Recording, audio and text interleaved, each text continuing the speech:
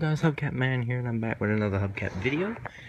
Today I'm going to give you some advice for when buying any hubcaps and telling the value of each of them. I'll also be giving a quick description to some of these.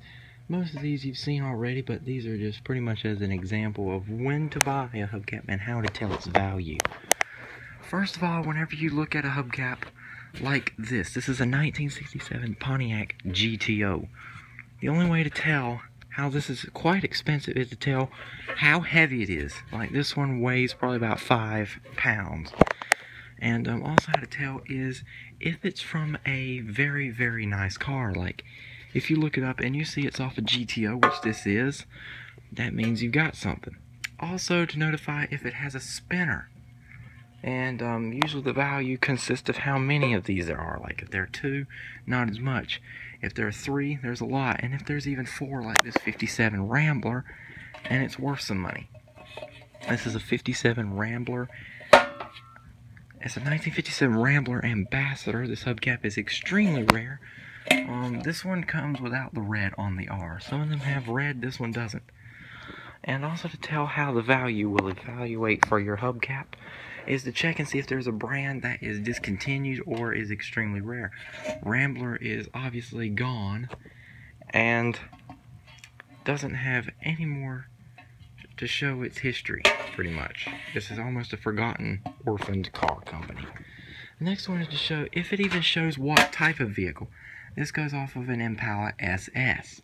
63 to 64 Impala SS. You can tell this is worth some money here by the pitting where the little clear center cap is, and how the SS is very, very basic looking instead of this more low or down stance.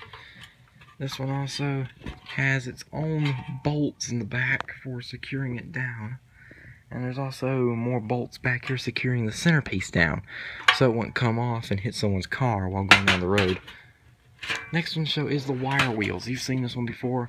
This one does go off of a 1990 Cadillac DeVille. It's rear wheel drive and 15-inch. The wire hubcaps is extremely valuable, and they were back in the 1980s. When automakers started using them in the 1950s, they were more commonly known to be stolen by any crooks or people that wanted to cash them in. And you can definitely see why. And Cadillac was one of the main targets back in the 80s. People wanted to get at least $60 a piece for them. This 1964 Pontiac also shows how rare this is, because if it has even the label Pontiac Motor Division or Cadillac Motor Division or even Chevrolet Motor Division like that one up there, makes it even harder to find. And even if it has this little bullet tip at the top where it's kind of pointed, you can see in the center, that can also indicate something. Or even if it has its own trim ring look, or even the turbine riveted spokes. This hubcap is worth, from Hubcaps.com's evaluation, to about $125. This one on Hubcaps.com is worth $175 a piece, and this one has 5 spinners, making this, well, 5 times as expensive. And also it's extremely rare because of this piece is one piece here. The 3-star in the center part is one piece, screwed in by these 5 nuts back here, and it's quite heavy. This one's probably about 8 pounds. This one's got Thunderbird 3 times around it, and that's probably what makes it so expensive. Also, since the Mustang is extremely popular, I have 2 Mustang hubcaps. This is from a 1964 Mustang, was also used on the 65s, but this one more looks like a 64. This one on Hubcaps.com is worth $125, but probably not anymore because of the eat-up paint, how it's coming off, sort of. And you can see where it's been eat up. And also the color black is gone around the center somewhere. This whole piece has been screwed in here by these really, really rusty bolts back here. And this one is way more valuable. This is $150 by Hubcap.com standards. It's a 1965 Ford Mustang. This is also worth money because it's a large hubcap. It's from a famous car. It's got a really huge spinner. The bigger the spinner, the bigger the price. And it's also got wires, very early wire wheel hubcap. It's got 60 individual spokes. And it did even go off of the Galaxy. The next one is probably one of the most rarest and probably one of the most iconic cars here. This is a 1958 Edsel hubcap. I believe one off the Corsair. This is white, which means the accents on the car were white. This one doesn't necessarily have a spinner. It has more of like a detached opposite spinner, where the spinner is normally, there's no window normally in the center, but there is. You can see I can fit the top of my fingers through it. And the badge is even better, like the big E for Edsel.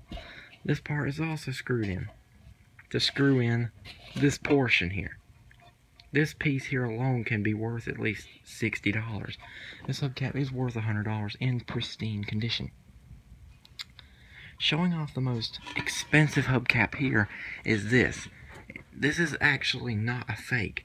There is some deal going on with corrosion on this one because it's been laying in the dirt for at least 30 to 40 years.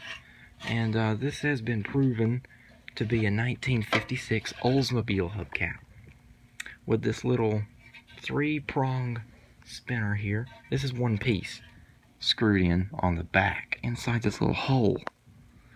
And how to get it out, I don't really know. There's these little symbols, and also to tell by it being an Oldsmobile, there are no cubes like the aftermarket. This is white. This is worth $300 in perfect condition. This is a 1957 or 1958 Dodge Royal Lancer. This also proves it's expensive, just by being a smaller hubcap, and it was copied a lot by aftermarket hubcap brands like Delmet and J.C. Whitney. I've copied this, and even I believe Namco has copyrighted this. This is all one piece. It kind of looks like a missile projectile. It's got the Black Knight logo in the center, which also symbolizes its value and rareness. The original black finish here has gone, and so has the chrome, but showing its true purity that this is an authentic Dodge hubcap. And every single one of these hubcaps are authentic. And that's how to choose and how to identify the value of certain hubcaps.